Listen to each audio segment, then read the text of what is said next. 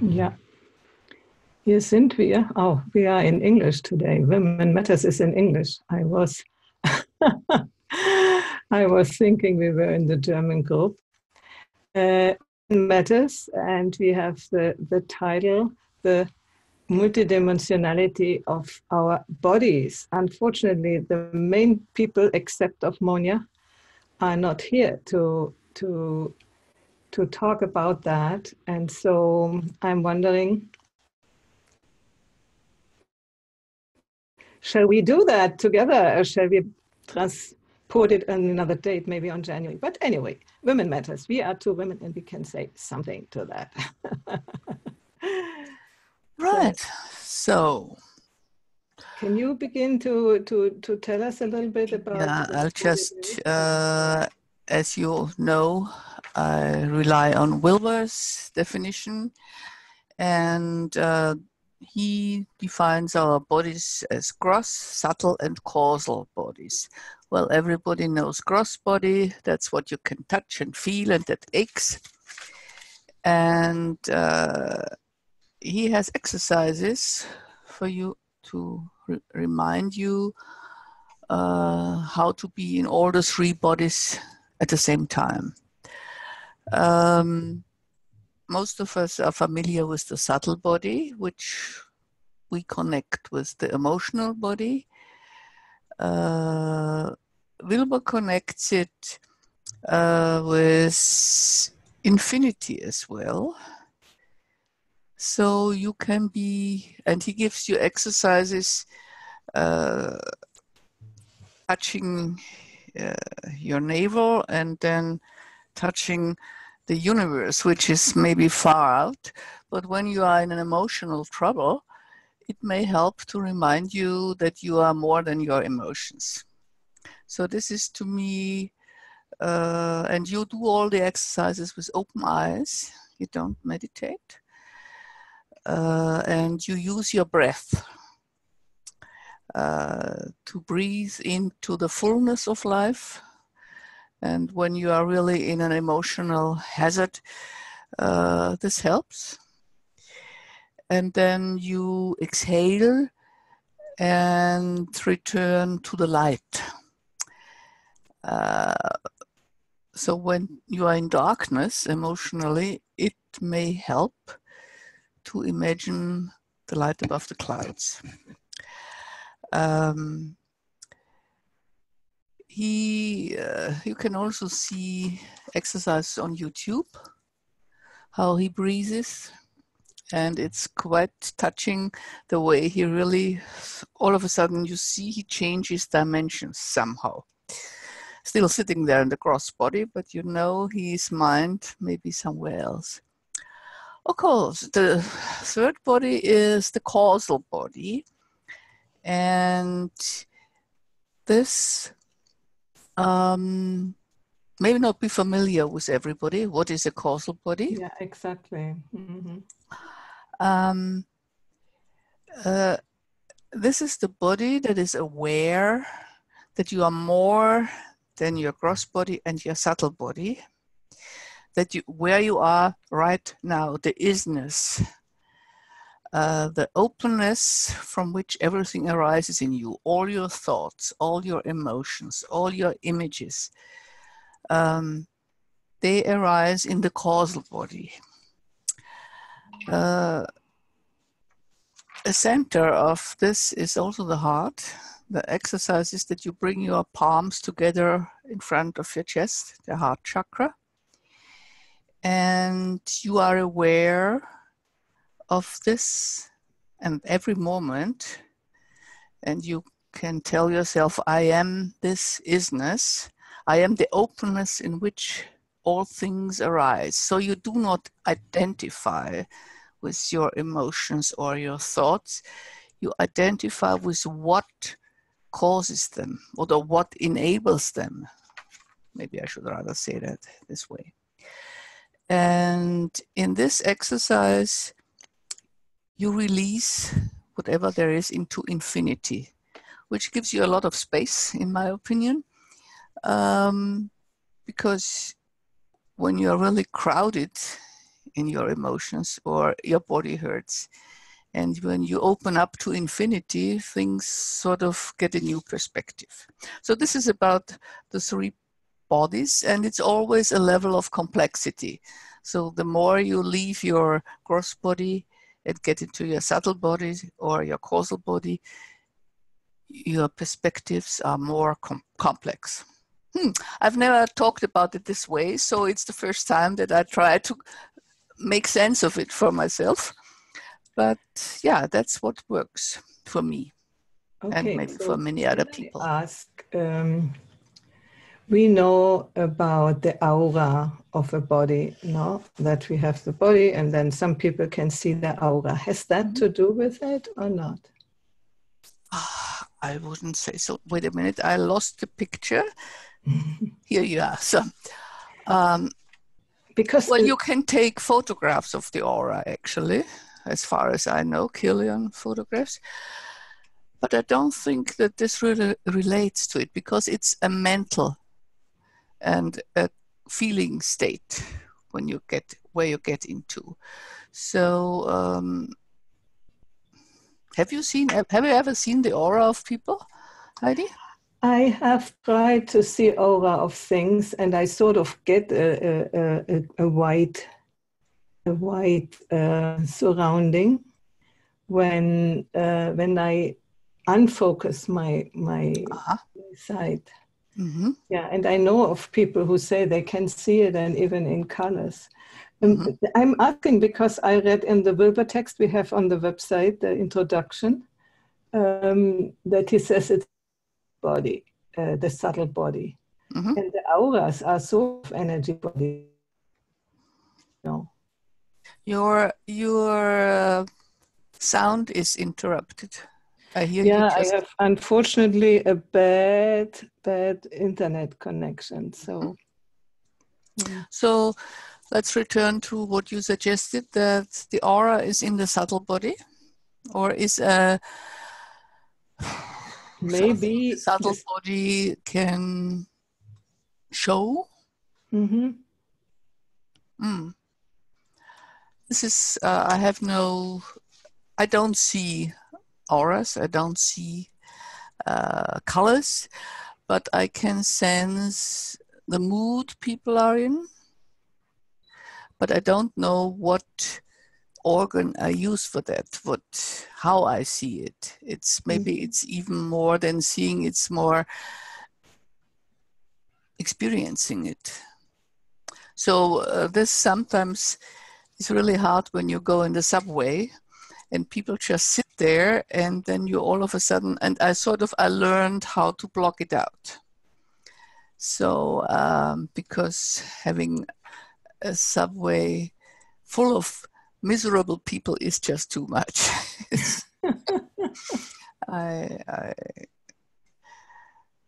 And what does it help to see the aura? I mean, what does it tell you, or what could it tell you? I never really investigated into aura, but people say that when there are different colors of auras, then you can see the quality of the person somehow. You know, the anger. I don't know the colors. I'm not an expert in that. But and also the aura can be distorted. It can be restricted, sort of, you know, and then or it can be wider, and it can also, for instance, with people who know each other well, they can come together, and the aura can combine the two people. Well, this is but there are many other explanations what combines when two people come together and they resonate to each other. I was just wondering now whether the way the colors you dress in, maybe this is also a reflection of your aura. So when you are, because some people just dress in black and gray, at least now in the winter. And I wonder if when you dress in a lighter color, if this could influence others as well. technical problems, or are you all right? Yeah, I know that is the internet is interrupting. So. Oh yeah, I see. Now you don't move at all. There you are again. Mm-hmm. Well, let's call it a test today, a technical test. Next time you will be more. Oh dear. The Zoom is here. It is. It's really strange. This is also for in case somebody is watching. This is an attempt to master the technology, bringing Zoom into via OBS into YouTube. Mm-hmm. Mm-hmm. And I'm realizing that when I don't have the gallery view, then it's only seeing you and not me. So I'm trying now to put us onto gallery view and also have us both on the YouTube window, which doesn't seem to be so easy. Why don't I get that? Take your time. Yeah. No, that's a little bit, anyway, a trial session today. Yeah. So, yeah, you continue to say something because people see you, but they see me only partly, but it's also enough. I don't.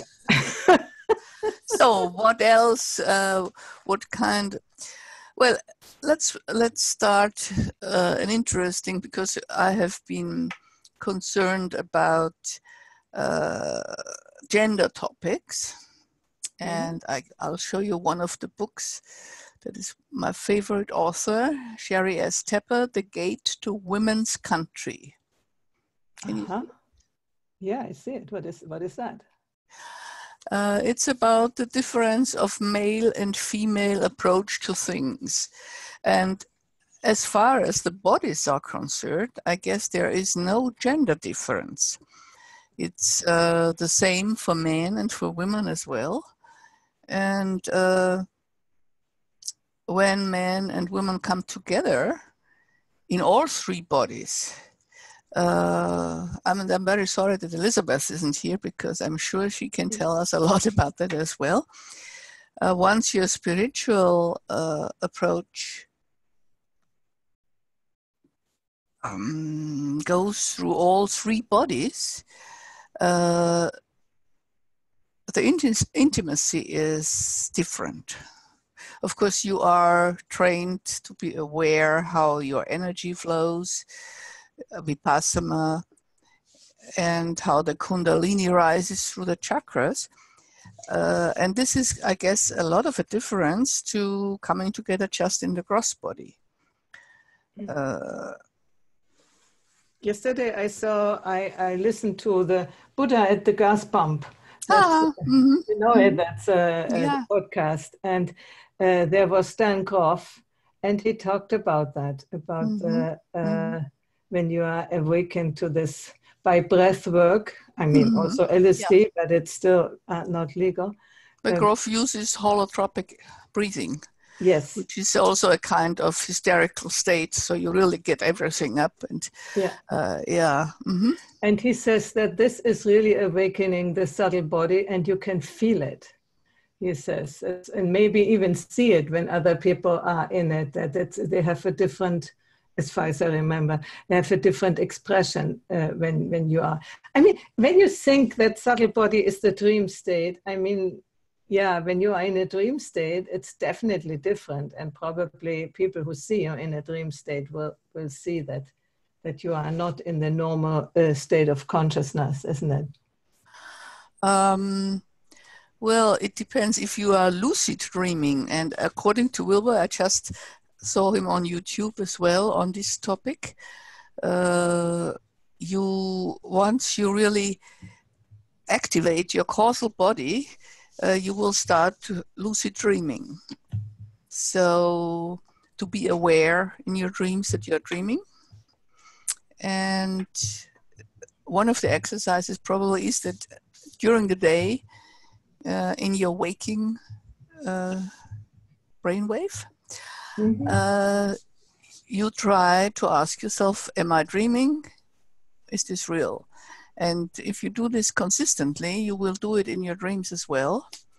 And this may help to dream lucidly, so that you are aware that you are dreaming in your dream. And of course, then you have to know what will you do with this state of mind.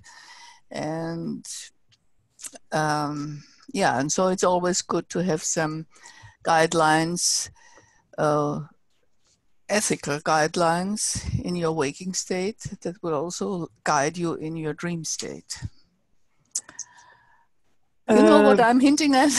No, it's difficult, because when you dream, you dream. Okay, when you are lucid dreaming, then you could, like a somnambula, you could go up and do some stuff, the things which happen in the dream. You could act them out. So is it that what you need the ethical guidelines for? Well, what I was trying to get at is that in lucid dreaming, whatever you let arise will happen right away. So there is nothing in between your intention and what happens. And this might be an invitation for things you wouldn't want to do in your waking state. So as far as the consequences of lucid dreaming are concerned, you have to have a certain basis. And yeah, dream yoga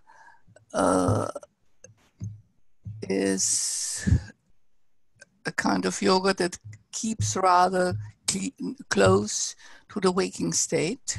People don't lie down, people sit up during the night. So, and it's not, I talked to one guy who really went into that for years and years and years. And then he came and asked if Wilber could just give him a map so that he will know where he is going. And again and again, to have the integral map is helpful in every respect, in every quadrant, in your interior, in your exterior, in the society, and as an individual.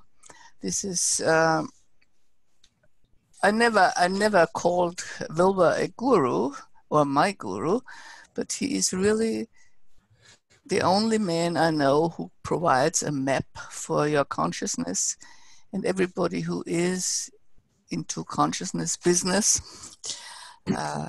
will be happy to find it. So let's still Wilber up to a certain point. I can't hear you. Let's what? I said I have understood Wilber to a certain point, the levels of consciousness, the quadrants, and so on. But states of consciousness for me are still a little bit missing. I mean, when we talk now about the three bodies, we do have them all the time, don't we? But we are not necessarily aware of them. Aware of them, yeah. But since you mentioned states, I just listened to one of the pathologies of states, and that's quite also on YouTube, and that's quite interesting because your pathology develops without you noticing it, and then it follows you for the rest of your life. So to be aware that your states may put yourself into hazard, so they may overwhelm it. And Wilber is an ardent meditator, and he really, you can see that he changes easily from one state into the next, which most people don't that way. And I guess he even can influence his brain waves accordingly. I don't meditate that much, to my shame, or I just found a book about without going the spiritual way without meditation, but I don't quite believe it, but I'm following that path as well. Anyway, once you meditate, first you start out with your breath, watching your breath, and then you go deeper and deeper. And then it can become hazardous, and this would follow you for the rest of your life. So you have to be very, very aware of your states, of the states you are in, and where they might lead you. There's a Groff said, and I heard it from other people, when you once have been in this, let's say, deeply altered state by LSD or something, then it will change forever your life. LSD or mushrooms or whatever you can use to do that. I haven't this experience, but I have heard it from other people. So I'm wondering about that. How you can reach these states without mushrooms or LSD. My first experience of cosmic consciousness was just in everyday life, and I had done some breath work before and cleared some channels and went over some conditioning, which is for me the most important fact, that you have to really transcend a conditioning that followed you. My conditioning was to be a wife and a mother and monogamous, and yeah. Once you transcend that, all of a sudden, everything opens up.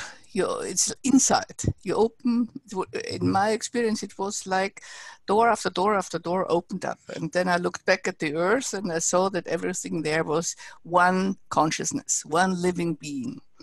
And of course, I didn't know what to do with this experience, how to translate it into my life, my everyday life. But at that time, I started reading all the old religious traditional books, and I found some of the experiences there mentioned there. And then I went to another religion, and actually then I started comparative religion, and I found that everything went together in one center. And but of course,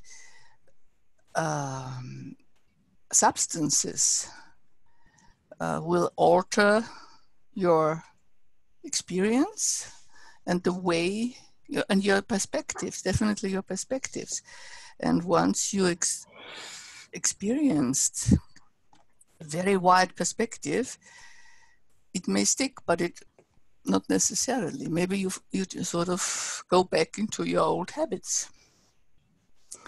And at that time, I came from yoga and Tai Chi.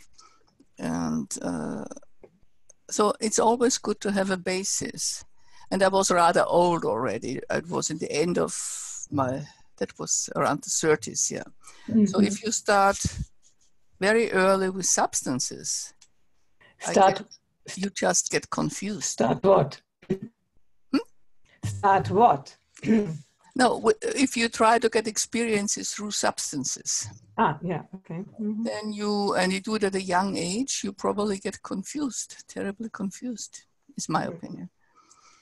And the first time I tried a substance under guidance, of course, was in my late 40s. So this is rather late. And it was very interesting, and I still remember some of the experiences. But as you mentioned, psychedelic, this was just too fast for me. There were so many impressions. So maybe I know some people in the integral field who do therapy with substances. I'm not sure how this influences your ethics, because your perspective gets very, very wide. And yeah, but no more about that. So this would then be experiences in the subtle body, or where are they? And the causal body as well.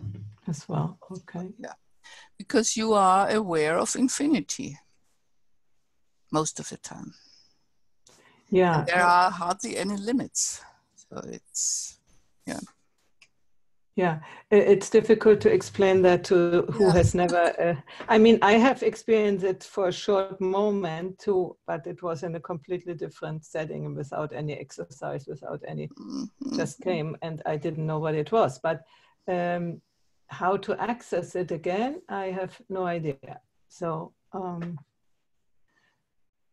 Have you tried holotropic breathing? I did once a rebirthing thing, you know, and that did the whole session with the rebirthing. It was a good experience, but it was not necessarily the infinity thing. It was more the experience of being reborn and coming to this world and nobody there who welcomes you, and being very, very sad. So that might be an experience, remember of their own experience, but it might not be something, you know, infinite, universal, something else. Well, again, here at this point, I have to remind you and everybody else, whoever hazards to watch this tape, shadow work, because your shadows always influence what you can feel and see and whatever there is possible for you. So shadow work, and again, here we go into the subtle body, transforming the essence of emotions to their wisdom aspect, like angry or hate to clearness. And so I also found a book about that, and I didn't know that Wilber went so close with the Tibetan and the Buddhist approach in this respect. It's called, it's by Gendun Rinpoche. I can write it for you later on. And it's called in German, the große V. How it's called in English, maybe it's great peacock. Because a peacock eats poison and gets beautiful plumage. So you use the poison of negativity and transform it into your wisdom. So that's the second part of shadow work, of Wilber's shadow work. And to me, it makes sense. And of course, you have to be very much awake and aware of what you feel and how you feel it. And if you can release it, yeah. Now you are referring to what? To the subtle state or to the gross state? Because subtle. Emotions are in the subtle state. Okay, but I'm now thinking still about dreams. I sort of confuse these things because dream state, I notice that I dream a lot, but it's nothing really horrible. It's always, you know, often it fades away, but it's some confusion there and stuff, but it's not something which I feel that needs further digging deep into it, which I did already about 15 years ago. The level of your louder and softer, and changes a lot. Can you adjust that? No, it's the internet. Oh, it's the internet. After what we are doing, I have to call again the support and say it's just not workable when they give me this. I get the notice that it's unstable and sometimes it just fades away. So, and I notice but that's strange because I talked to somebody else on Zoom and it was just perfect. Yeah, perfect. On your side. In Germany, actually. Yeah, in your side, it's my internet provider here. So it's yours. Okay. Yeah, it's my internet. Yeah. It says everywhere it's bad. So it's not really good to want to do these things when the internet is not working well. So, yeah. Well, it's part of the game. And I know I have been trying to wrestle down the internet several times. And yeah, it's just a question of time. We'll get used to it.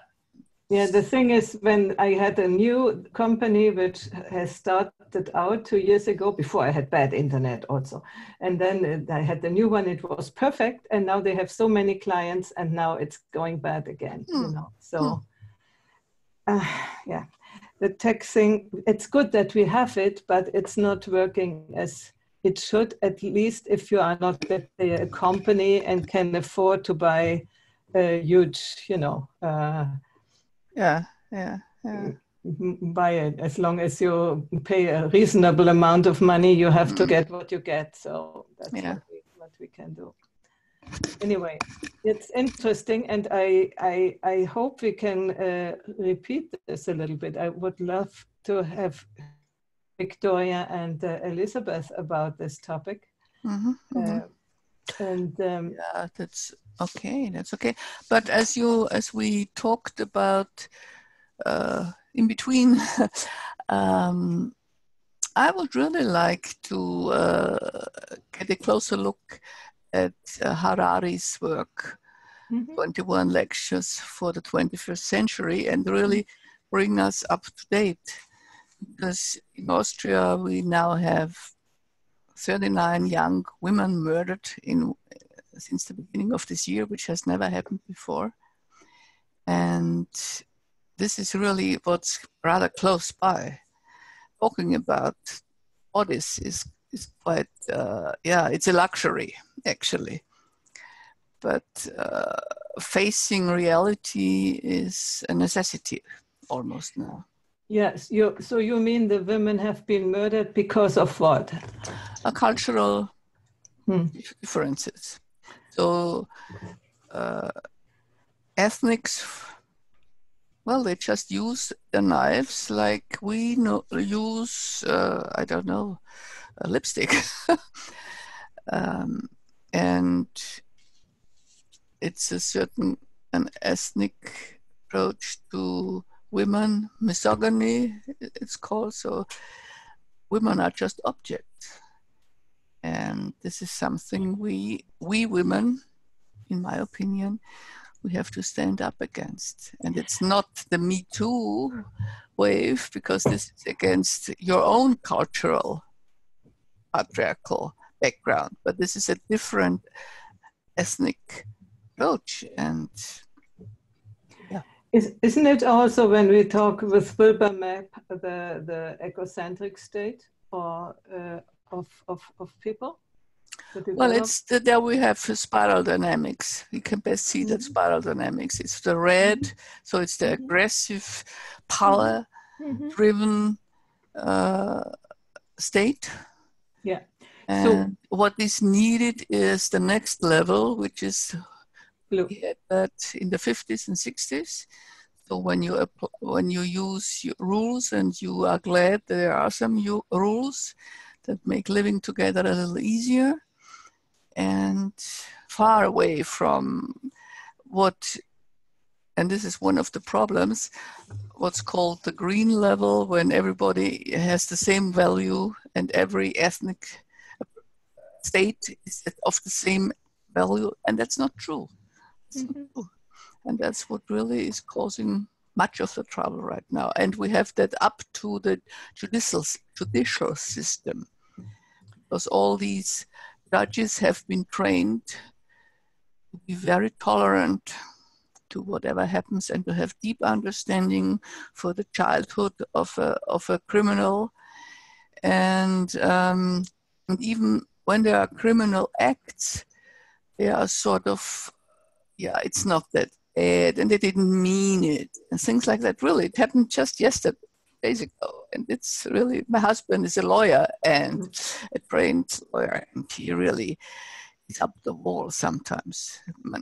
Standing on a bridge and throwing fireworks at cars passing by, and waiting for actually that something bad happens, and then just saying, well, we only threw some snowballs, and even if you drive with 100 miles an hour and you get a snowball on your windshield, you sort of,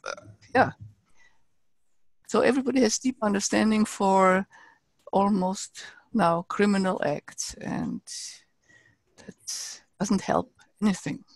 No, the problem is that we think in our sort of green understanding, as you said, everybody has the right to express their own culture. Culture is a rule that you can use a woman like you want, and you can kill her when she doesn't perform in the way. Right. Then that might be their culture, but as long as they live in our culture, that shouldn't be allowed, and should be really an outcry should come against that. And even in their countries, in a world which we are living now today, it shouldn't be that way anymore. And I would really, as I said, I think in the email to you, I would really appreciate if the feminists of the Western world would take this as a task to make life of women better in the world, and not shout about because they are not 50% engineers or 50% people in the parliament, women in the parliament. That's not important. Important is really that women everywhere in the world have a right to live and be self-determined, and not be the object of whatever men or cultural authorities. You know? Yeah, that's of course the question of education. So in Austria, 3 women rather prominent women have started a campaign to provide better education for the girls in these countries. But of course, once you are educated, your trouble really starts. Yeah, education should be also for men, especially for the men. Yeah. You know, that how their worldview is impossible to be accepted in a world of today. They need to go. I mean, the women need to have education, yes, for sure. But I mean, the mindset is that mainly of the men, and I have to say often also of the mothers who are fundamentalistic. Yeah. You know? Well, they had, who told me that? Circumcision, and it was shown to the men, to young men, how it is done, and they almost fainted. But the mothers support circumcision of their daughters because they had it too. They were circumcised, and this is such an intrusion into the body, and here we are in the gross body of a girl. Yeah. It's a mutilation. It's a mutilation, yeah. And that's what we need to do, raise consciousness about that. Yep. And not about, Harry Weinstein, okay, that's not good, but that's not really important, you know, because when you are an actor and want to have a good role, and we knew it all the time, that in show business, if you want to have a role, you need to, you know, and you people, I don't think that any of these girls who are complaining now didn't have their part in it, didn't try to seek out these people to get their attention. And so, you know, I only know from the book of Senta Berger, who went to Hollywood, and when she was sort of requested to lie down, she left. Yeah, that's the choice. She never made it to be a Hollywood star, but yeah. That's the choice. What I always said from the beginning, you always have a choice unless you live in countries where you have the knife here.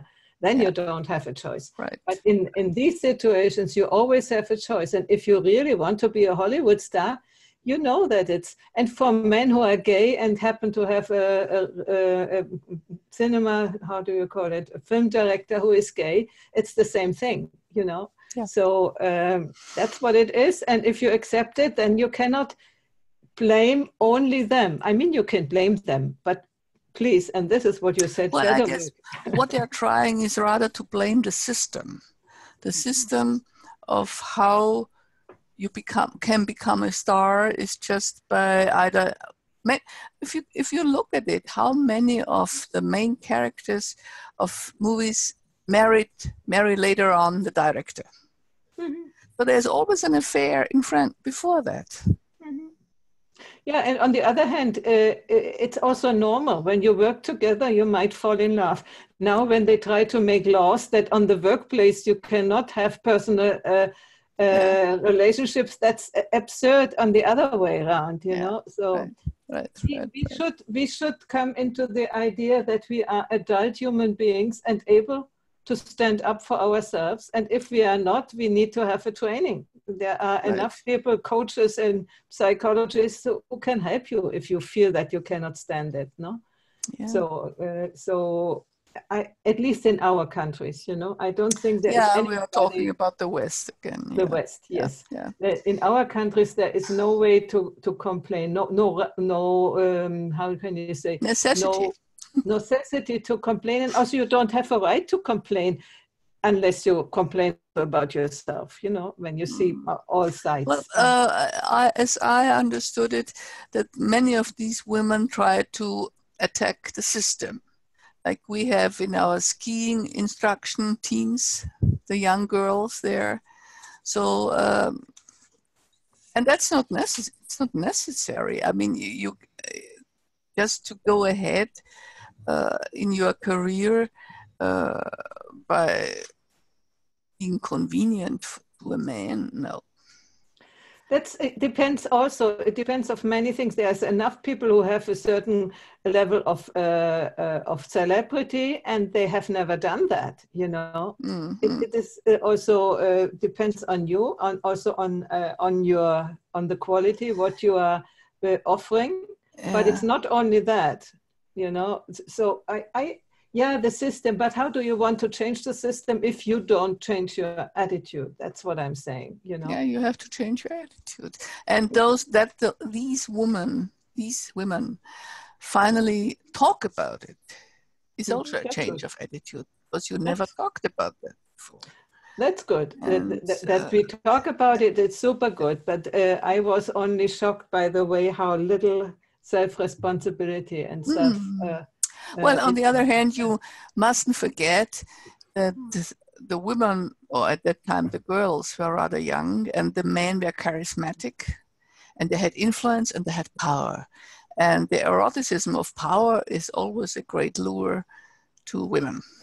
Yeah, it is. It is. And that's our thing and not theirs. I mean, we are susceptible for them, for that.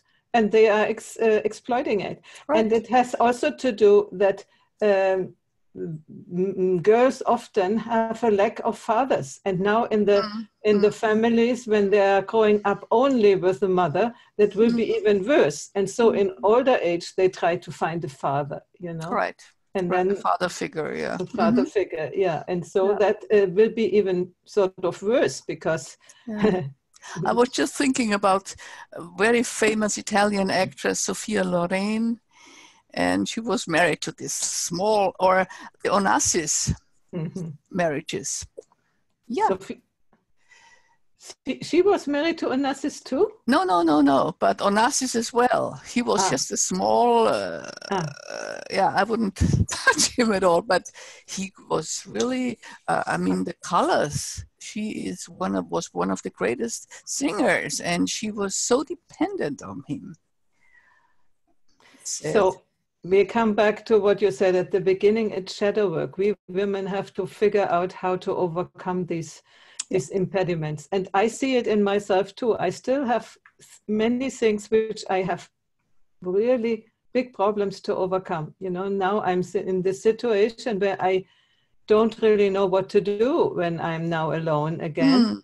And many things I say, oh no, I cannot do that. And this, oh no.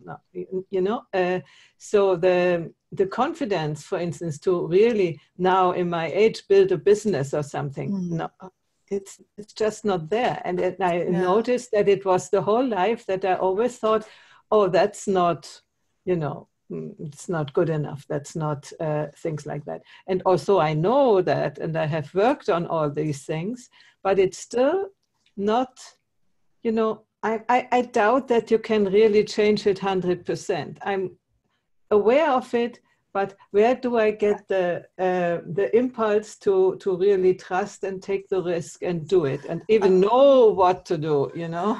It's not that you change. It's that you learn to live with it. The minute you say, I'm not good enough to do that. And there is also the golden shadow. Well, maybe you are, and maybe there's something else you are really qualified for. Oh yeah, I know that because of the I'm not good enough belief, I learned a lot of stuff and I'm good in very many things. But lurking behind is, you know, I sometimes envy people who just go and do and they have no doubt about what they are doing, you know. And mostly they are men, right? Yeah, but also some women now are like Dampfwalze, going ahead. Also, I'm not sure if it is a sort of a reaction, anti-reaction, because I was a while in my life too, throwing everything upside down and going like, you know, and not being connected with myself. I don't know how far that is. And I'm sure some women have the ability. You know what is strange?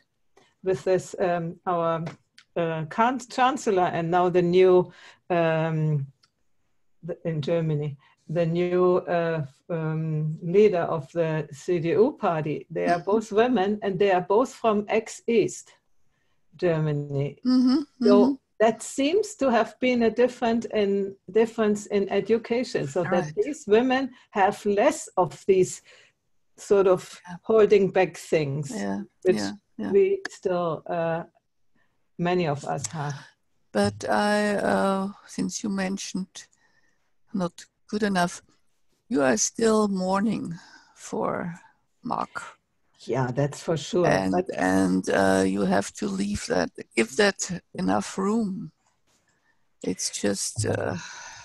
That's for sure. But I mean, when I see through all my life, I have started many things, but almost except the singing, the teaching, which was sort of also auto organized. It was not somewhere in an institution where I would have had a position or something. All the other things, I never took them to a state where there was recognition, where I could say, oh, now I have reached something. It's always being good and doing it, but not getting, probably not asking for recognition. This I noticed, you know. Yeah, well, if you really, do you think you are a team worker in an institution? I could be a team worker, not probably in an institution. Right. And you need, for this to be on the top, you need the basis.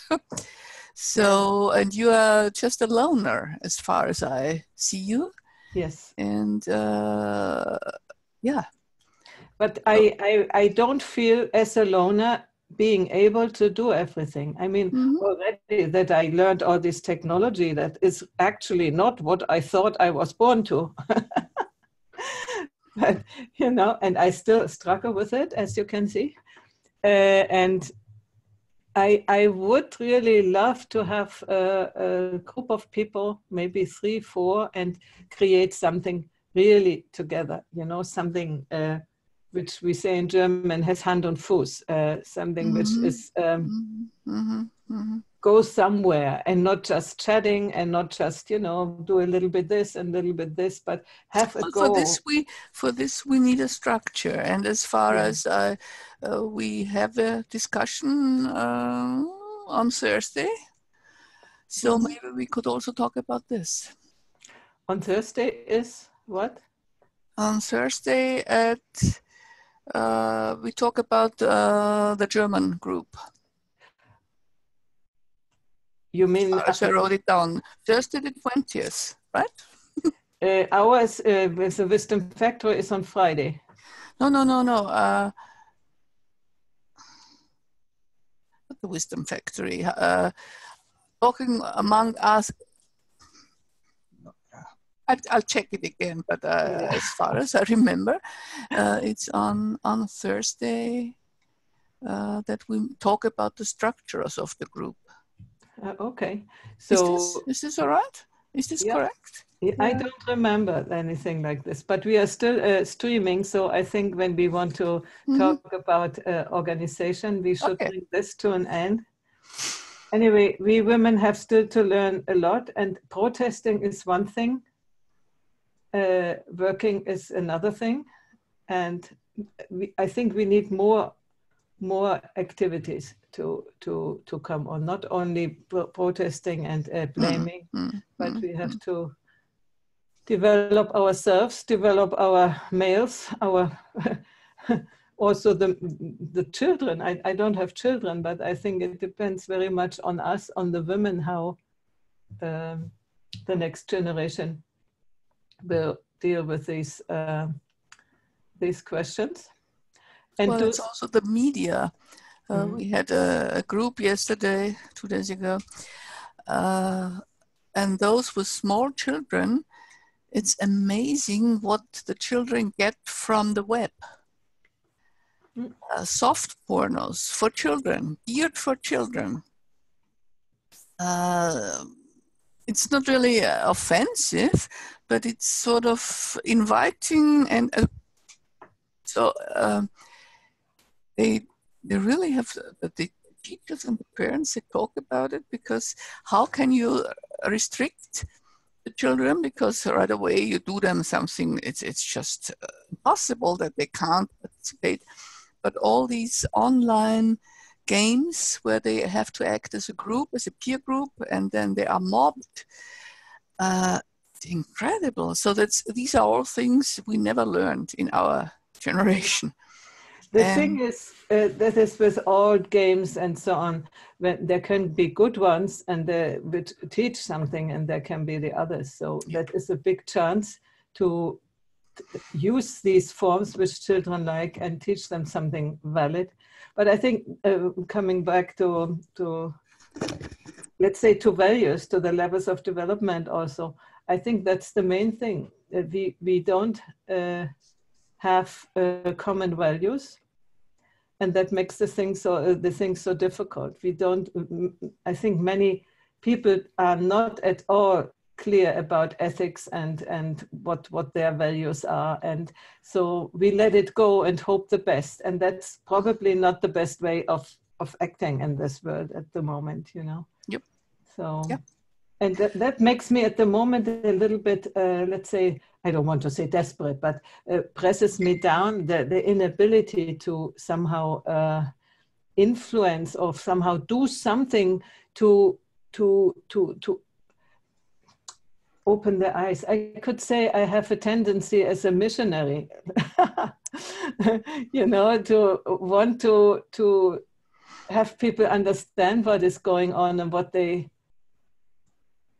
might be able to do to change it. There was a post of Dennis today about the climate change. It was very interesting and positive, yes, but as long as we have still 70%, as Ken Wilber said already 25 years ago, in low stages of development, how can we resolve the problems when the outside, the technology is so advanced and the inside technologies are absolutely lacking?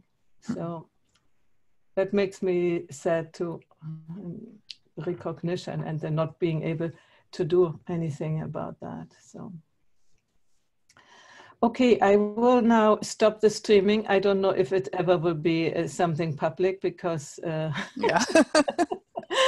It was also the first test, and it didn't work too well, but in case somebody has listened, forgive us. We will try to do something better next time. We are not good enough. I'm not good enough. So of course, it's always you.